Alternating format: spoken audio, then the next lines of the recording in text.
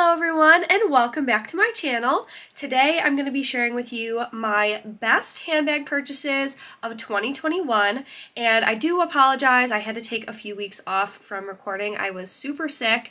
I'm definitely much better now, but it is Christmas Eve, so I am recording this here on Christmas Eve, so I do just want to say happy holidays to everyone that celebrates Christmas, and I cannot believe that we are almost into 2022. I also really cannot believe the amount of bags that I've purchased in 2021. It's a little bit outrageous. However, I did narrow it down to, I think I have 8 bags here that I would say are the best bags of the year. My top bags that I would say really made my year. I would say 2021 was definitely better than 2020.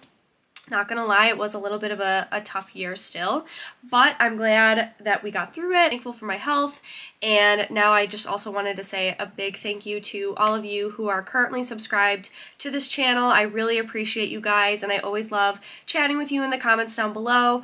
Also, if you're new here, welcome. My name is Alyssa, and I have a blog called The Gal's Guide, and I come on here and I talk about handbags, and this is just something I really love to do. It's a really fun hobby of mine, so if you like handbags, you are definitely in the right place, so definitely consider subscribing down below. Hit that little red button. I would love to have you join this little community with me here. So that being said, I'm going to get into the video of my best bags from 2021. So I'm going to kick it off with the handbag that I'm currently using, and this bag I got for my birthday. And this is the Versace La Medusa, and this is the camera bag. And this is the round, obviously, round camera bag. And this bag is just absolutely stunning. It has the gold Medusa head on the front, and then it says Versace on the back, which is just so chic and beautiful in the black and gold. I really love black and gold, but I feel like this year I really got into it more. I found some really nice pieces, and I do have another bag that's black and gold that I'm going to show you, but this bag has honestly been such a great addition to my collection because it's small, but it really fits a lot, and the round shape just looks really nice on the body. And also, like I said, the black and gold just really works in my wardrobe. It just goes with everything. I'm constantly gravitating towards black with gold, or I wear nude, and like it still works really well with just about everything. And what I love about this bag is it's casual but can also be dressed up. And of course, with the beautiful gold detailing, you really can make it very dressy when you wear it out. So you really have the best of both worlds with this bag. I think it's a really great piece. I would recommend it to anyone. I did see it on their website just the other day in a couple other colors. They have that monochromatic look with the purple and the pink and things like that, and it's just a really, really great bag. So this I would say is probably number 1 from 2021. The next bag I'm going to share with you is actually kind of a surprise to me that I put this in one of the best bags from 2021, just because when I had first got it, the quality wasn't as good as I had originally thought it was going to be, but it really actually has surprised me, and I think it is better than my first impression, so that is good. However, it is the YSL Lou camera bag, and this is in the gray with the brass gold hardware, and I really have gravitated towards this bag simply because the colorway is really, really easy to style with just about everything, and I think it looks really great with jeans. This is definitely a casual bag for me. I would wear it out to dinner, I definitely would. I don't think it's as dressy as a lot of the other YSL bags, which is really nice because it's very understated with this kind of rustic gold hardware.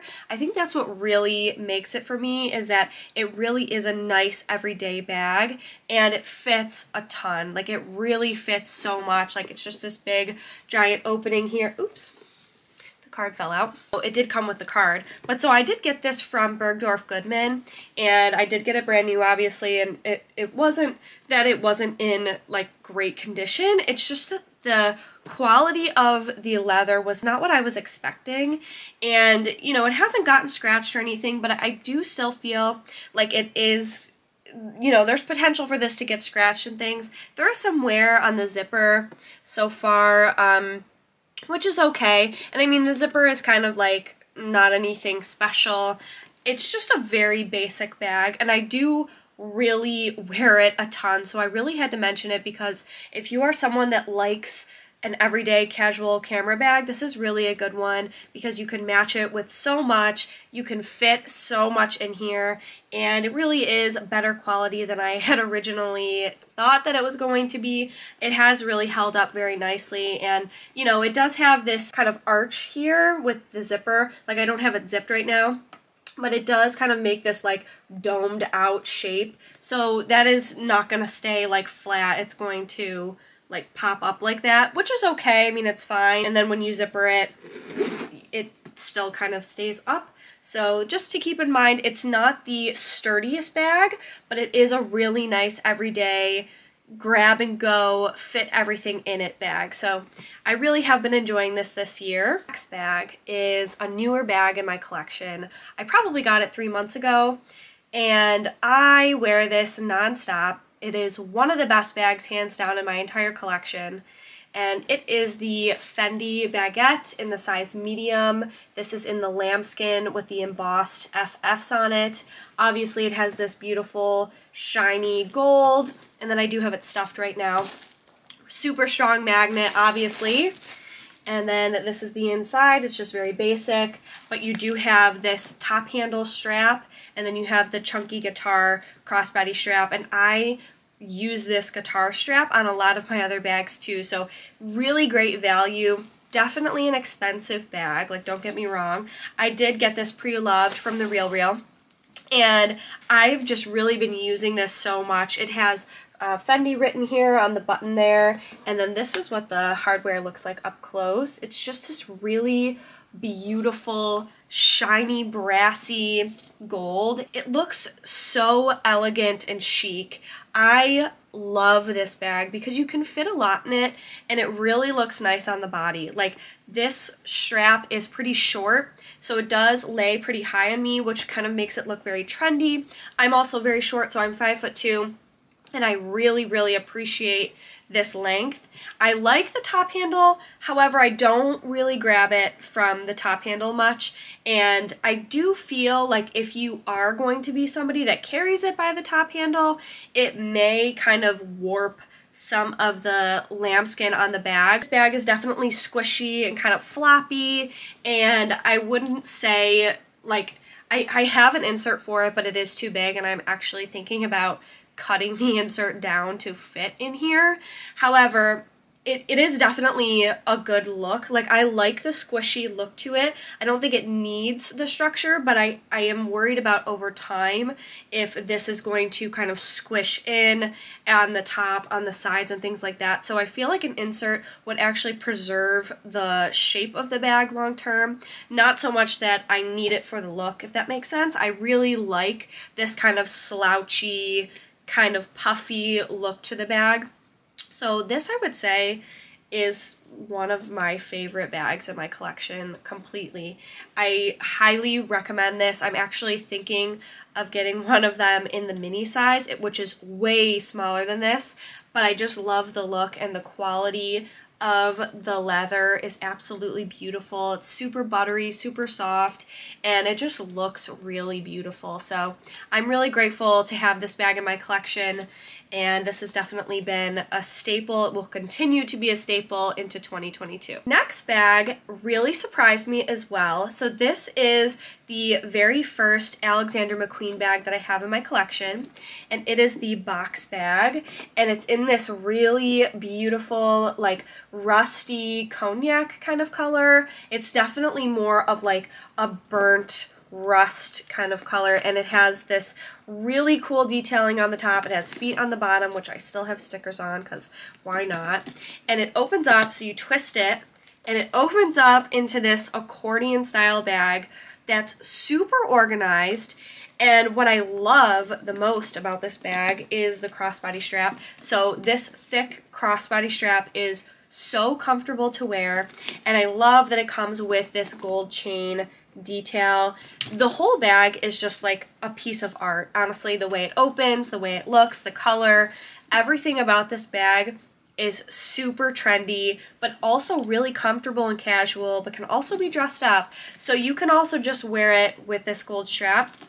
I haven't worn this as much as I have thought I was going to wear it, just simply because I haven't gone out as much, but it is a newer bag in my collection, but I would never sell this bag, and honestly I've actually recommended this bag to some of my friends that don't have luxury handbags, because this would be a really great starter bag because it's super comfortable to wear, it's very versatile, and you get so much value out of the bag with the organization, with the additional gold strap and the crossbody strap. They're both removable, and I just think it's a really great choice.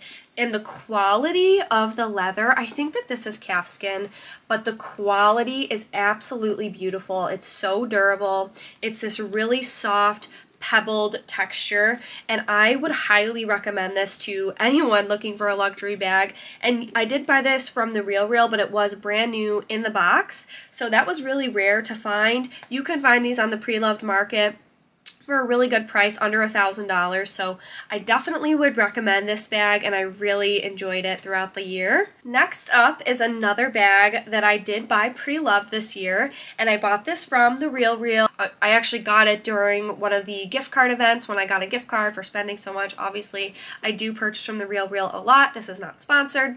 But so this bag is the Gucci Mini Ophidia bucket bag, and I have been loving this bag. I also have an insert for it now. I will show you. I got it on Amazon. It's this little insert in there, and it really helps keep the shape while also protecting that really beautiful like suede lining in there. So I really love this bag more than I thought that I would. It really goes with everything, like to the point where I'll probably wear it today, and I love the iconic Gucci look. I didn't think that the red and green was going to go with as much, but I really love wearing this bag with gray, with black, with jeans, with nude. You can really wear this with a lot. I also wear this with maroon a lot, and it's just become a really easy bag to carry. It's not super secure, so when you close this up, it really doesn't like close too much on the top, and I don't have anything in here, so it is kind of difficult to close, and if that makes you uncomfortable, you will not like this bag, because literally like you would dump this and everything would fall out of your bag. So it's not super secure, but if you like a bucket style bag, this is a great one because it's a great size and it matches everything and it's iconic. And I'll be honest, I feel like the actual price point of this bag, brand new, is really not bad. I think it's about $1,100 or $1,200, and usually bags go up in price once they've been around for so long, and this one has been around for a pretty good amount of time. It has not changed in the price point. I actually bought this bag because I saw it on Sophie Sohei's channel. I think that's how you say her last name. If I'm saying it wrong, I apologize, but I really love her, and she had styled this bag and talked all about mini bucket bags, and I love mini bucket bags too. So this was a really great choice, and it really looks great with jeans. It's definitely a casual bag. I wouldn't say that I would wear this out to dinner, but this is a really great grab-and-go bag, and it really fits a lot, and it's just very functional for everyday use. Okay, 3 more bags to go, and this bag, I would say, is one of the most unique bags that I have in my collection. This is the Off-White Jitney bag, and I believe it's the 1.4, and it is in this Saffiano leather, and it's this beautiful cream color with the gold drip, and this bag has been a really, really great pickup for me. I wear this so much. I wear it casually, I wear it dressy. I love a top handle bag. It's so unique, and I'm really glad that I picked it up. Unfortunately, the CEO of Off-White, Virgil, he actually passed away this year. If you don't know that, I mean, you don't have to know that, but that did just come out a few weeks ago, and I was super sad. And honestly, I wish that I would have picked up more pieces from his collection. This was designed by him, so that's pretty cool. There are a lot of bags that actually have it kind of spray painted on here, and it says like Virgil was here, or, you know, money inside or something like that, or not for sale. And these bags are just really a piece of art, in my opinion. Like, I just think the hardware on this bag is what really makes it unique, and it's just absolutely beautiful. I did get this brand new from Saks Fifth Avenue, and it was around $1,400, but it did just go on sale for the Saks private sale. So if you are somebody who shops with Saks, you can sign up for an email subscription with them, and they will send you private sales, and they do that with Off-White, they do it with Prada, they do it with Saint Laurent, and you can get some of the pieces discounted. So I did see that this was discounted not too long ago, and I would say this is just a really great bag. You open it up like this, you just do the little twist here, and you open it up, and it's this really cool like red interior, and I love just the overall functionality of this bag because it's really, really lightweight, very easy to carry, and of course I just love the look of it, and I love a top handle bag. I think a top handle bag is super functional, and this one in particular I just think is super cool, can be edgy, but also can be dressy at the same time. So I've really loved this bag. I've worn it a lot, and I always get compliments on it when I wear it, so definitely a unique piece in my collection, and I would definitely buy more from Off-White. I would probably get something with this same jitney kind of style to it, whether it's smaller. They have like the wallet on chains, which are really cute too. So highly recommend this, great quality and very, very functional. Okay, this is the second last bag, and this is also the newest bag in my collection, but I absolutely had to mention it. This is my Dior mini Boston bag in the black oblique pattern, and it has the gold, so black and gold again, no surprise there, and it has the lock and keys on there.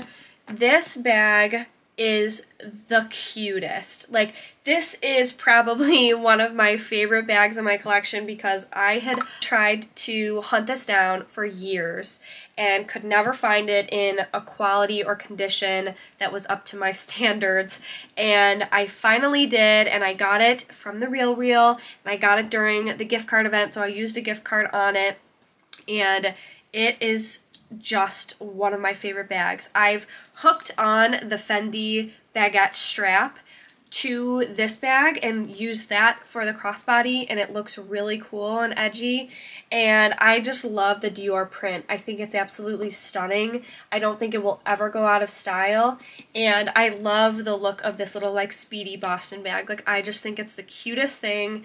Love the top handle. I cannot say enough good things about this bag, and I would highly recommend this shape. And if you are a handbag collector, I would recommend this shape and size in your collection, whether it's Louis Vuitton, whether it's Celine, whether it's Dior. You know, they have so many different brands have done this style, but I absolutely love this bag, and I have really been loving it. Last but very not least bag is actually the most expensive handbag I've ever purchased. And I'm, not super proud to say that, but I do love this bag. This is my Chanel medium single flap bag, and it's actually in the twist lock here, so it just goes like that, and it pops open, and it just has beautiful silver and gold hardware. The straps are absolutely stunning in the silver and gold, and it opens up to this. I do have an insert in here. This bag is just really beautiful in my collection, and I've only worn it a few times this year, just simply because I didn't really go out too much, but when I did go out and I wore it out to dinner and things like that, I just felt like $1,000,000 wearing it. I love the uniqueness of the Chanel. So this is actually from 2019 Karl Lagerfeld's collection, and I think it's so unique, and I've never seen anything like it. And this color goes with everything. I mean, literally, it blends in with my room. I'm very beige, but this is just such a beautiful colorway, and it's really easy to carry. I always wear it as a shoulder bag because it is too long for me to wear crossbody, but I also don't really like the look of it crossbody. I think it looks better as a shoulder bag, and it's just a really beautiful bag. Overall, like, it's not the most practical bag, so it is lambskin, and it is way more durable than I would say the Fendi lambskin. This is like a harder, kind of hardier leather. I don't know what it is about it, but it's definitely very durable. I don't think that this would really get scratched too much. It does make me a little nervous because of the price point, obviously, but I am really, really grateful I was able to pick this up. This was something I saw in the store at The Real in New York City, and then I bought it online after they discounted the price quite a lot. So I got really lucky to find this bag, and you know, with Chanel's price increases constantly going up, it's definitely an investment piece that I will have in my collection forever. You know, pass it down if I ever have children, things like that. But I really love this bag. This is definitely a prized possession in my collection, and it really put a smile on my face in 2021. So I'm really grateful for all of these bags and that I was able to purchase these things with the end of the year. I'm just thankful for my health, my safety, and that of my family and friends. So this has been a beautiful year. I obviously was able to really reap the rewards, and I hope that everyone else also had a great 2021 and a great holiday. If you're watching this on Christmas, thank you for watching this. And if you have any questions about any of the bags that I've talked about here, definitely leave that in the comments down below. I would love to chat with you guys. And also, if you're new here, don't forget to subscribe. I would love to have you join me in this little journey here talking about handbags. Thank you so much again for watching, and I hope to see you in my next video.